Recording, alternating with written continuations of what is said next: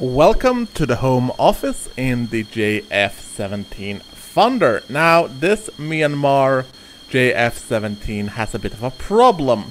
It is currently lost in the Persian Gulf and it doesn't really have any navigational aids programmed into the aircraft. So my idea of fun is that we are going to help a brother out. So we are heading into the cockpit and we are heading on to the DST, where you have all your navigational data. As you can see, the only thing we have is the point we started out from. And to make sure matters do not become worse, we're going to put the aircraft in a shallow turn, so we essentially stay roughly where we are. Now, there are 3 navigational points that I will esteem to try and teach you. The first one is the navigational points, and all navigational points have numbers, and all points up to 0 to 29 can be used. 0 is usually your home base, but you can program as many as 29 waypoints and switch between them at will. Then you have the route points. The route points are 30 to 35, and the route points are mainly for the cruise missiles. And then you have the pre-planned points, which are 36 to 39. So route points and pre-planned points can only, and I repeat, can only have 4 slots.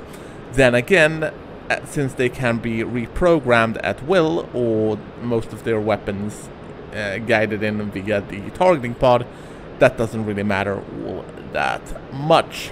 But that is at any rate what I am going to try and teach you today. So let us begin. We will start with the navigational points, and this is very easy. For all navigational inserts, you go to DST. It looks like this in case you are a political appointee that has never seen the number 4, and you will see that here you have which coordinates you wish to change. So we are gonna make sure that we change coordinate 0, 1. And we will feed the coordinates here. The latitude goes first. So 2, 6, 3, 9, 3, 6. And since there is since it's empty here, you just put a 0 on that. And then you press the left arrow again.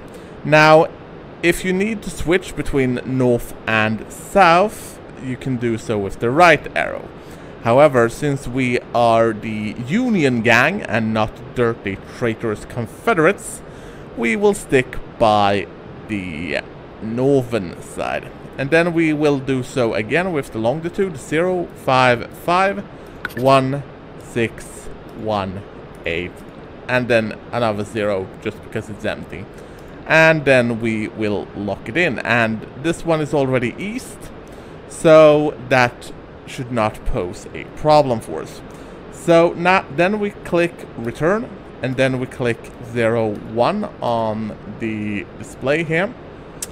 And then we can start looking where our new navigational point has shown up, which should be somewhere close to the island of Kashem. So we will start our turn towards the waypoint and confirm that the waypoint is indeed somewhere in the vicinity where we have put it. And as you can see, the waypoint has been put down further away than, and as you can see, close to 80 kilometers away. So that would mark it at the outer edge of Keshem as expected. So our good Miramar jet here is now on its way on its new waypoint that will eventually take it either to targets or Bandarlenge Airport, where it can go and rest for the night. So that was the navigational points.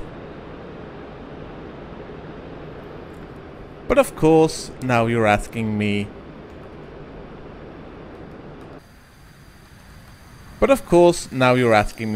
what if I want to sink ships, but with extra steps? Well, I am so glad you asked, because that's where route points come in. We go to DST4 in case you forgot what it looked like. We go to the number 30, as in 30, and we lock it in, and there is a blank list here. As mentioned before, route points are 30 to 35. So we will be locking the coordinates in, which will be 263936. 0. And then we will be locking in the longitude 055 1618 0. And then we'll lock it in. However, in this case, we don't want the missile to fly straight into the ground. So of course we are going to add an altitude of 5. Sorry. We are not going to add an altitude of that. 050. And then we have the altitude of 0050. So the missile will now pass the route point at 50 feet. So we will be turning this bird around towards said route point. We will be increasing our speed, and we will set the airplane into the air to ground mode.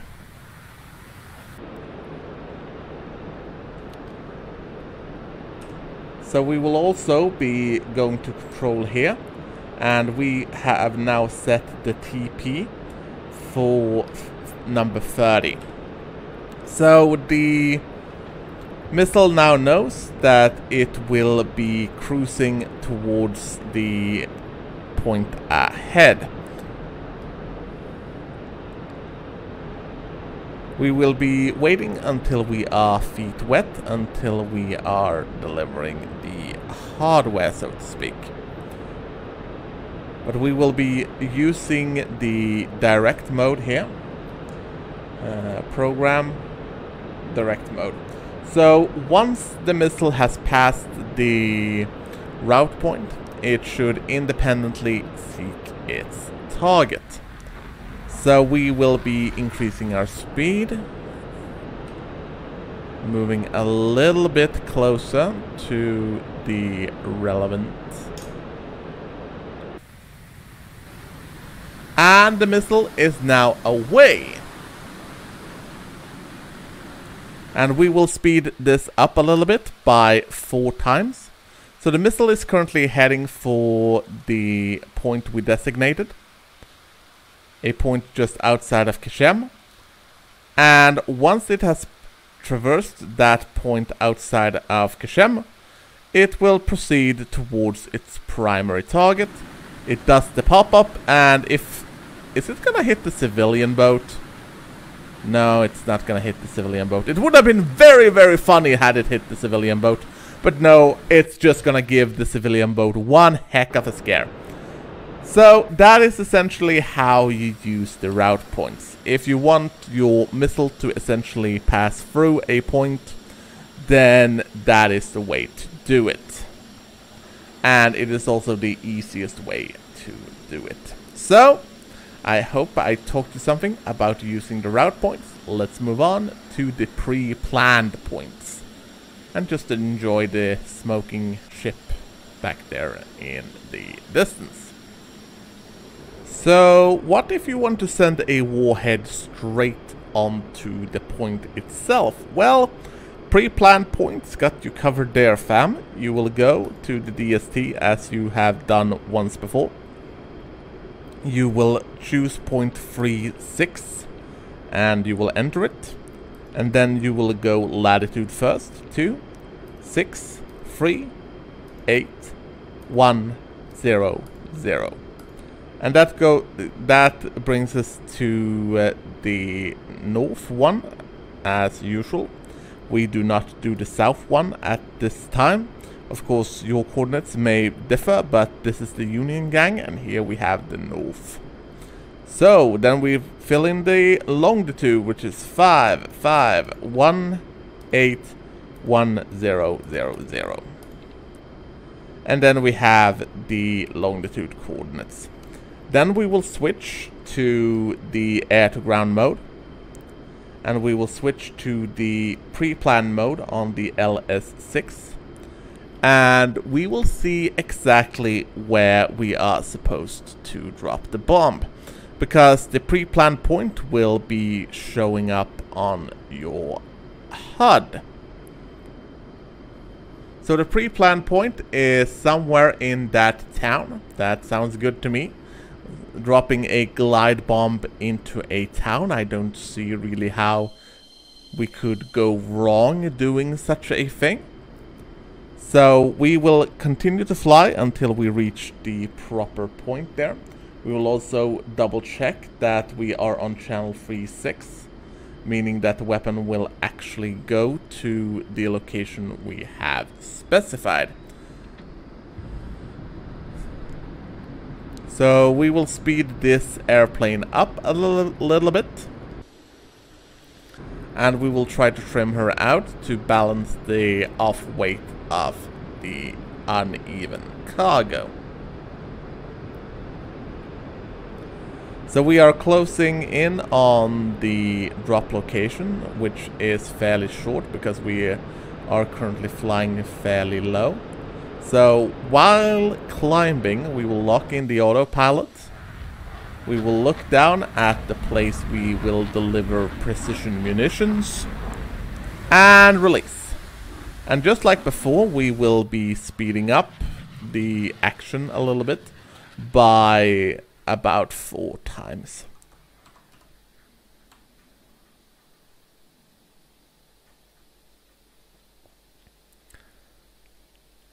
And that bastard who spied at the airfield is no more.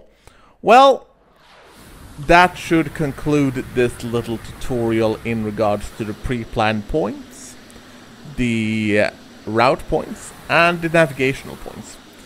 If I'm going to be perfectly honest with you, the main difficulty does not lie in entering the points and then attacking the points themselves. The biggest difficulty that I personally encounter while doing this is locating the exact coordinates that you are supposed to attack. And yeah, that is not really a problem that is going away. But as long as you have the coordinates, at least now you know how to use them. So I hope you are well, and I will see you in the next tutorial.